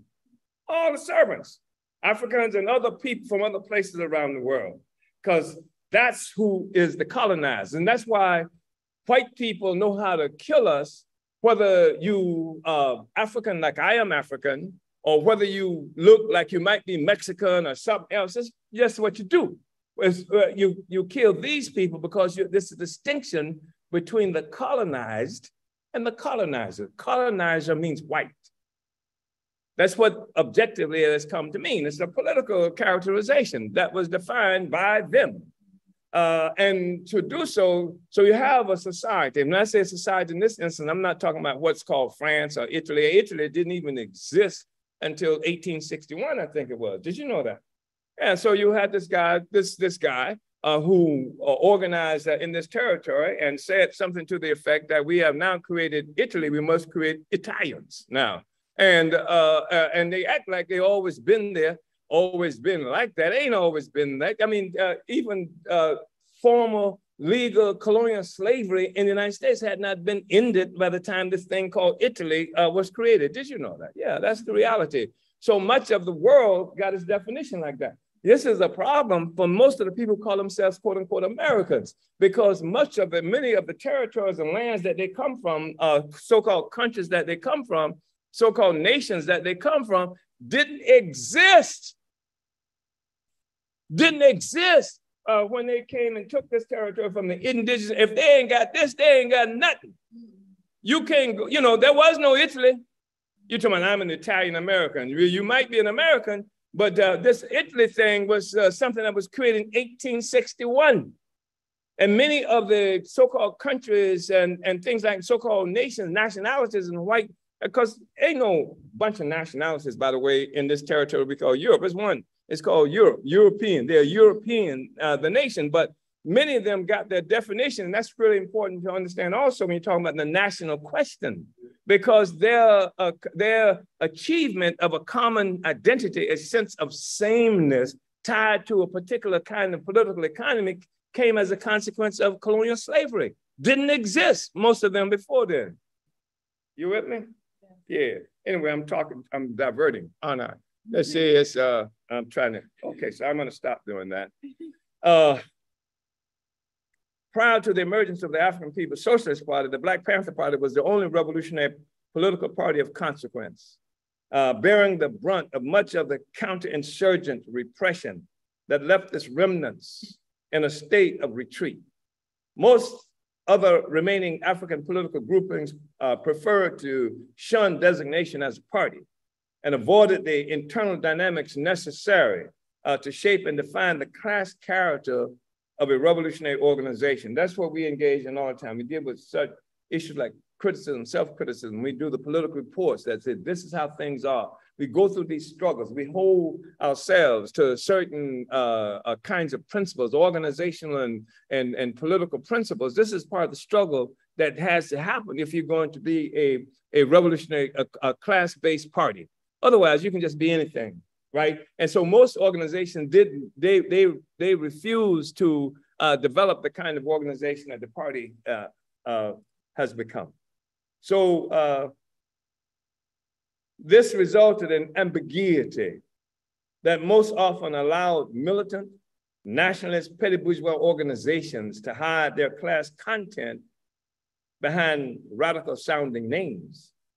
However, we were clear that we had to have a revolutionary party rooted in the African working class and committed to African liberation, unification, and socialism. We were also convinced that the tendency of some groups to move toward coalition building as the central component of their work was wrong. We needed a revolutionary party to lead the revolutionary African working class to power. And they didn't kill Lumumba because he didn't have a coalition. They didn't murder Malcolm because he didn't have a coalition. They were moving toward the struggle for the acquisition of political power and moving toward the necessary definition of our reality that would give shape to what it is that we were fighting for. So political parties exist in class societies and always serve the interests of particular classes. An examination of their program usually reveals what class is being served by a particular organization.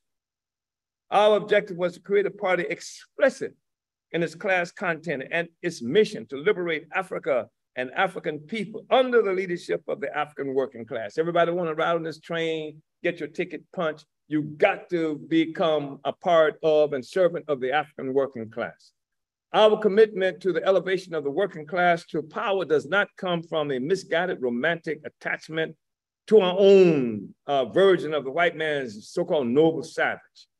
Rather, you know what I mean, right? I mean, when we talk about the working class, it ain't some idea that the workers are this noble savages are purer than everybody else because they're the workers, et cetera, et cetera. No, that's not what it's about. Rather, it is due to an understanding that all value in society, all the wealth that constitutes a summation of social production stems from the labor of the workers who under capitalism never received the value of their labor. This is a fundamental contradiction within the system of capitalism. The private ownership and control of the means of production versus the socialized production by workers who only own their capacity to work. The capitalist class owns all the wealth produced by the labor of the workers. Because of private ownership, the capitalist class monopolizes authority in society, while the workers are just so much jetsam, easily replaced from the ranks of millions of others who, desperate by the fact that the product of their labor is perpetually expropriated by a non-producing parasitic ruling class. The African liberation sought by African internationalism is a liberation that will empower the working class and resolve the contradiction in society revolving around private ownership and socialized production. African internationalism means Black power to the African working class. It means elevation of the African working class to the position of ruling class. The Black liberation movement of the 1960s was crushed before the various contending political and ideological lines within the movement could develop fully and play themselves out on the political battlefield of revolutionary ideas. Our party represents a revolutionary continuum linking the immediate past of defeat with the present and future. We were never a part of the defeat. We were born as a revolutionary organization that simply moved from one level of struggle to another, higher level of struggle. And how long am I going to go before we stop? At 45? Okay. The imperialist U.S. colonial state never succeeded in driving us completely underground and out of active political life, which is a thing that we have to be concerned with right now, because the attack by the state, given their druthers, we would have to go underground now. We would be denied access to the political space that actually has been created by Black people. If there's anybody, white people, gay people, women, anybody in this country and much of the world who experience what they might call democratic rights, it's been in the wake of struggle of Black people. Africans are the ones who really forged anything that looks like democracy in this country. I'm saying this factually. You can track it down. You can look at various portions of the history, iterations of the history that shows that to be the case. So we want to have what they characterize as democratic rights. They say free speech, we want that free speech. We want it. And this is what they want to keep us from doing. For example, they say that this legitimate way to achieve political power is through elections. We fought for that. I fought for that. I faced frothing at the mouth crackers in Madison, Florida, and the sheriff who wanted to put me in jail in Alachua County, Florida, for just trying to organize African people to vote. I did that. And so that's trying to have access to the democratic space. And when Akile ran for office saying, make the South Side Black again, that was using that space to fight against gentrification, the powerful economic forces that's devouring African communities here and around the world, throughout this country and around the world. Make it Black again. That's what we are saying. That's trying to organize and mobilize African people to a consciousness of what the political objectives have to be. When we say reparations and say, take back the dome, that dome, which is right down the street from where we are now, used to be an African community where the current mayor, daddy, helped to take and give to white power in the name of the lie that they were going to create jobs for African people. And there's never been just a baseball. And they did and put a baseball a stadium there before they even had a baseball team. And so this is, we want that political space to be able to say, make St. Petersburg Black again. You can't handle that. What's the matter with you? You can't handle us saying, make the South Side Black again. You can't handle somebody saying reparations. You, this great democracy, you say, and you can't even handle that discussion so that you'll come to houses at 5 o'clock in the morning with grenades and armored vehicles and automatic weapons because somebody is saying, make South Side Black again, because somebody is saying unity through reparations. We want that democratic space. We fought for it. Black people died for it. You know, you hear African people all the time, liberals, we fought and died for the right to vote. No, not just the right to vote. We fought and died for the right to be able to put our political objectives out there in the world and to organize Black people around them. And what happened was they bombed our churches, killed 3 Black girls in Birmingham in 1963. They shot Vernon Jordan in the back. They did all kinds of horrible things to us just because we were talking about voting, right to vote. And now the FBI is going to attack our houses and then put us in the jail. And they're saying the same thing that the white people were saying there. The outside agitators are the ones who sent you here. You must be a communist. You must be a Russian, etc. I want to sue the FBI for violation of 1965 Voting Rights Act. That's why we need a lot of money, because we don't intend to lay back passively. They have to defend their system. What we are fighting against is their system. And they are now defending their system at 5 o'clock in the morning, raids against us. We want them to have to fight their system based on the terms that they established for the existence of their system and our oppression. So let's go to court with them. But to do that, y'all got to send some money. Y'all got to have to join into this campaign that we're engaged in right now. So it is now, I've exhausted all the time. I want people to really, I only got to something like 5 pages, 4 pages in this part of the political report and the history of the party. And I'm really imploring all of you to read this document because you will find so much that's here. And it defies everything, every lie, every scheme that's been told about who we are. And I want you also, depending on where you are, come to St. Petersburg, Florida, and see who we are, see what we do. Come to this Uhuru House that they attacked. Come to St. Louis, Missouri. See how we've transformed the entire African community that they crushed down and beat into a sense of destitution and what have you. See how that's being transformed as a consequence of the party. Go to Everton West in South Africa and see the work that we do there. And the various other places around the world where we are located. Come to Philadelphia and go to Uhuru Furniture and go to, I think I'm not sure if the One Africa, One Nation market is still open right now, but if it is, Google it, check it out. There are hundreds of people, vendors, families. I mean, that market where thousands of African people come to that market. It's a culture center. It's the ability for African people to get together where we spend money with each other so that it doesn't all go to Walmart, and which is also a problem that they have because every success we have negates their success in terms of economics in our lives. That's why we say we want dual and contending power, not just dual power. People like to say that they got dual power because the white people got a school, and then we can create a school that we charge Africans like $1 trillion to attend, but it's a contending power. It's a power that consciously is engaged in contending with the ability of the colonizers to control our lives. That's what most of the world is about right now.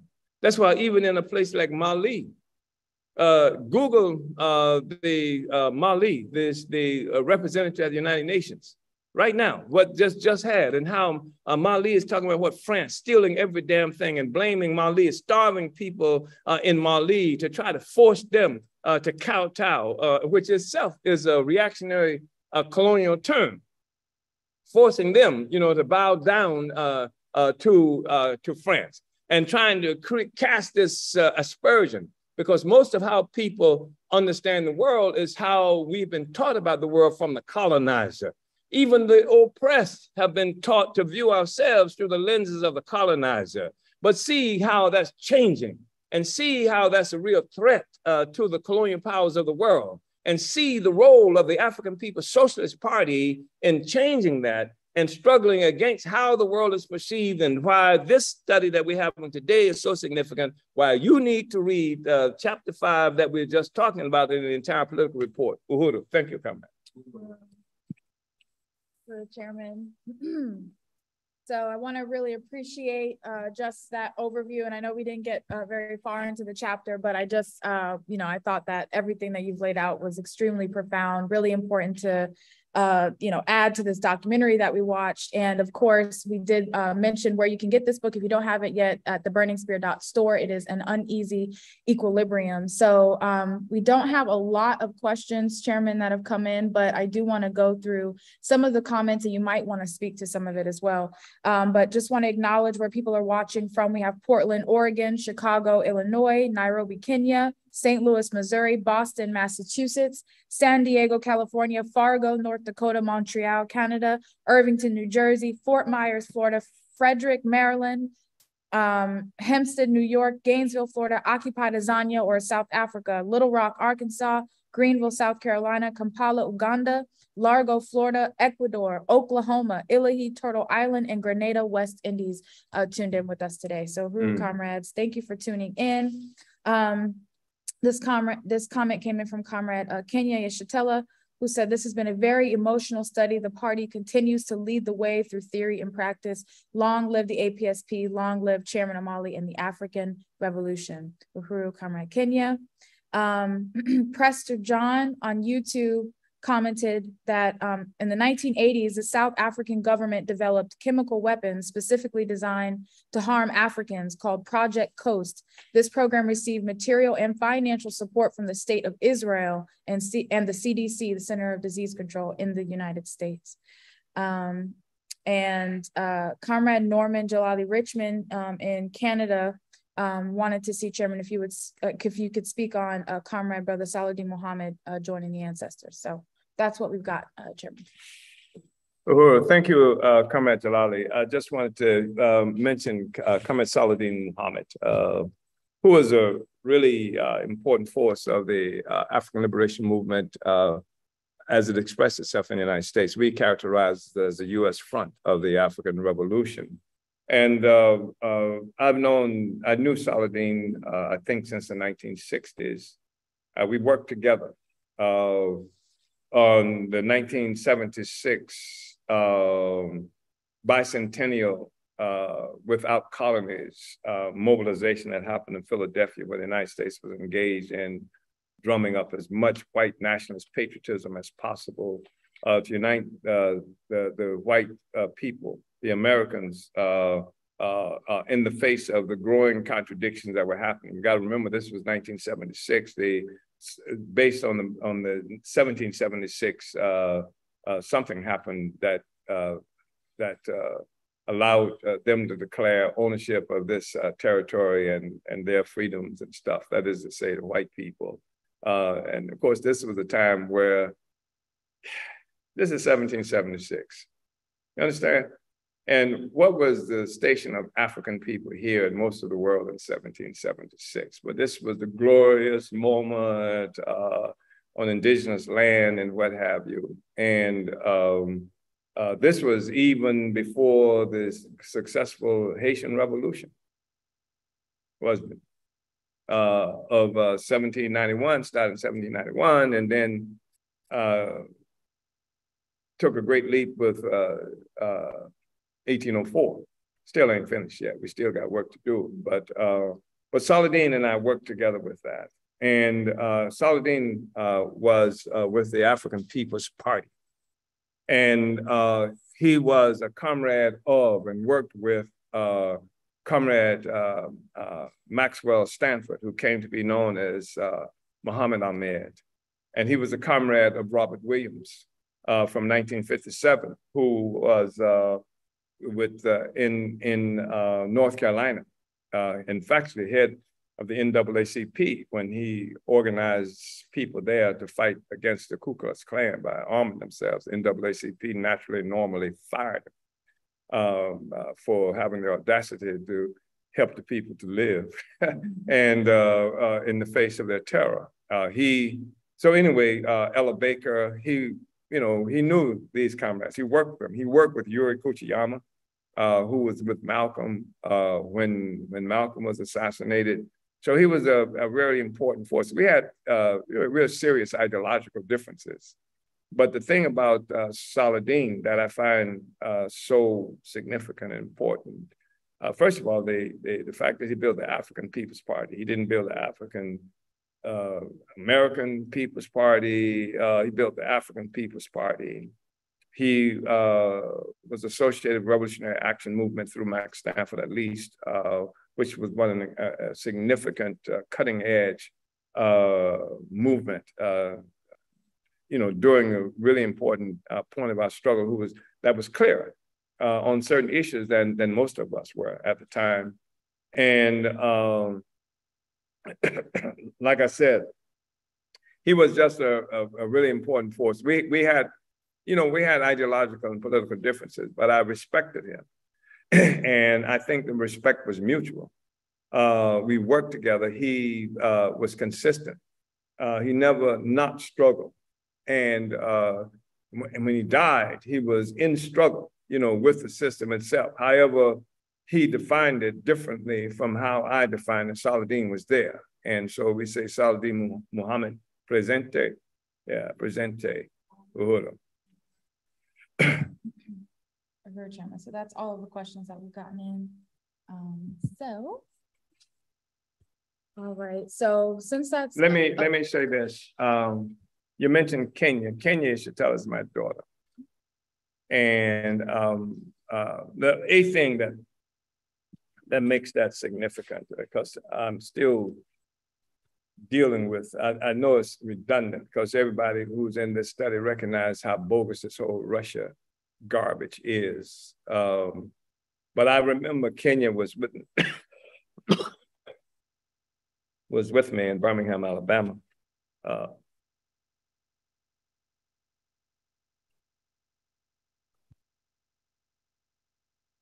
She might have been 14 at the time. We were there with the family of Mafundi Lake, who was a giant, who most people would forget, I think, if it were not for the kind of work that our party does, partially because there was not that much respect given to revolutionary organizations in the South.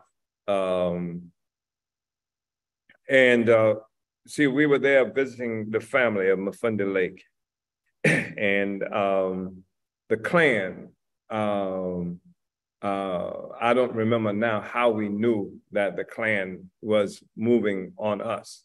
In fact, Kenya and I don't remember if there was anyone else with us, but we were at this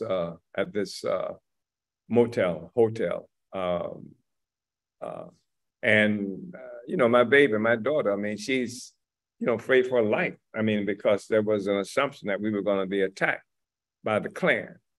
And I'm saying that most of our lives have been like this. I have two sons who I saw for yesterday, who for the first time in a while. And we were in Oakland, California. And they were in a house where agents firebombed our house, and they barely escaped with their lives. And we have heard no FBI report about that, how to deal with that. We're in a building right now where 27 days before they raided this building, a man pulled up in a car in broad daylight, opened his car trunk. And we know that's how it happened because our security cameras caught it, and pulled out of the car trunk a military grenade flamethrower, not something that you use to light charcoals at your 4th of July event, but a flamethrower in broad daylight, and torched the 15 by 25 foot red, black, and green flag that's perched on a 50-foot flagpole at our place. And when the comrade who was here, member of the Solidarity Movement, saw him and yelled out the window at the guy, he calmly went to his trunk, took off the pack with the flamethrower attachment to it and put it in his trunk, and then drove away. And then the police finally came, Homeland Security, FBI, all of these people came, and they wouldn't even characterize this arson. And they called it some kind of criminal mischief or something to that effect. And this was a dry run. This was a dry run that came 27 days before the attack on the Uhuru House. And why was this a dry run? Because the only other time they had attacked this house, this center with military forces, it was mentioned here, was in 1996. When they came in 1996, the community met fire with fire. And wasn't flamethrower, but it was other kind of fire. And to the point that it forced a helicopter down that people saw. And this helicopter, the thing that concerned the people, because it looked like what they had just done to move in 1985, when they dropped the bomb on the African community. And people are talking to us about Russians having to tell us that we are oppressed, that we have to be organized based on the influence of Russia. Please. Anyway, I just thought it was important to mention those things. And I see, Uhuru, someone else was. Sure, Chairman, just do it like this. All right, so we're gonna use that last question to do a closeout, Chairman, because I think okay. That's what I'm gonna do that for our closeout question, because I think it'll give you a good opportunity to do those remarks. But before we get to the closing remarks, I just want to salute this incredible discussion that we've been able to have, and want to thank the Omali Taught Me Show team for helping with this production, from the promotions, curriculum development, AV, and chat moderation. So much goes into these shows, and these comrades pull it all together every week. I also want to thank all of you for tuning in to today's today's study, whether you're watching on Facebook, YouTube, or Zoom. We're glad to have you on with us. And so again, before we officially wrap up, I'd like to turn it over to the chairman. And with this last question coming from Comrade Life, who asked, Uhuru Chairman, can you say something about organization based on science and African revolutionary theory and your personal longevity and the longevity of the APSP and its organizations? Uhuru, thank you. I think the thing about personal longevity and the longevity of the African People's Socialist Party, I think they go together. And I think at the point where one is ideologically clear, longevity, and one has theory based in science. One longevity defies this thing that we hear about people who used to be in the movement and they got burned out. Because most people get burned out because they can't see the future. They can't see the end. But African internationalism provides us a to what end. And so we know at any given moment where we are located in the history of ending this oppression. And that's the thing that keeps us going. I mean, so even if you kill leaders and arrest leaders and things like that, and plus we built organization in various places around the world, depending upon, of course, at any given moment, the quality of the cadre that we bring into the movement, then it's very hard to liquidate that organization. And I think also in terms of my own longevity, it's the same thing. The thing that I was up at 5 o'clock in the morning when the FBI came in St. Louis because I was getting ready to go to the gym to work out, to do back and biceps. And because there was a time where I smoked a lot of cigarettes and where I drank booze and things. And then I found myself on one occasion right here in the city of St. Petersburg, just running across the street, and I was flat-footed. And that struck me. I've never been like that before. And the thing that bothered me about that is that the implication it had for me for doing the work, it truly did. Because people argue all the time, stop smoking. Oh, yeah. You know, I didn't even expect to live long enough to die from lung cancer. You know what I mean? Or something like that. But I knew it affected my ability to do the work. So there's the to what end that said, okay, you know, stop smoking, stop eating dead animal parts, work out and do the other kinds of things that will allow you to be here to pursue this struggle. So it's African internationalism, Comrade Life, truly, both physically, organizationally. We build certain kind of organization that we're always struggling to make it what it needs to be, always struggling to have cadre what it needs to be. And one of the things I just want to say that in every period, we see a certain kind of cadre emerging. And there has been a great leap in people who are trying to come into the party now. And what's striking about that is that people are trying to come into the party precisely because they see us under attack. Mm-hmm. So that says something about the quality of forces who we are tracking. That's not just in this country. We just got to communicate from Kenya. Some African in Kenya, we have organization in Kenya, but some African in Kenya says that we have some organization, we want to put it all together. And we want to pass a resolution. We want to join the African People's Socialist Party. So the point is, we like baby kids. What you say? We don't die, we multiply. Okay, Comrade Life. Uhuru, thank you, Comrade Life. Thank you for everyone tuning in. I just want to salute the brilliant leadership of Chairman Omali Yeshitela and send a huge thank you to everybody who participated in today's study. This is a reminder to join and support the Hands Off Uhuru, Hands Off Africa campaign, and you can do that by going to handsoffuhuru.org. Chairman mentioned lawyers, Chairman mentioned resources, handsoffuhuru.org to make all of that happen. And make sure you follow the Chairman on Facebook, Twitter, and Instagram, and subscribe to the Burning Spear TV on YouTube to catch every episode of the Omali Taught Me Sunday Study. Hands off Uhuru. Hands off Africa. Relentless. Big on Uhuru.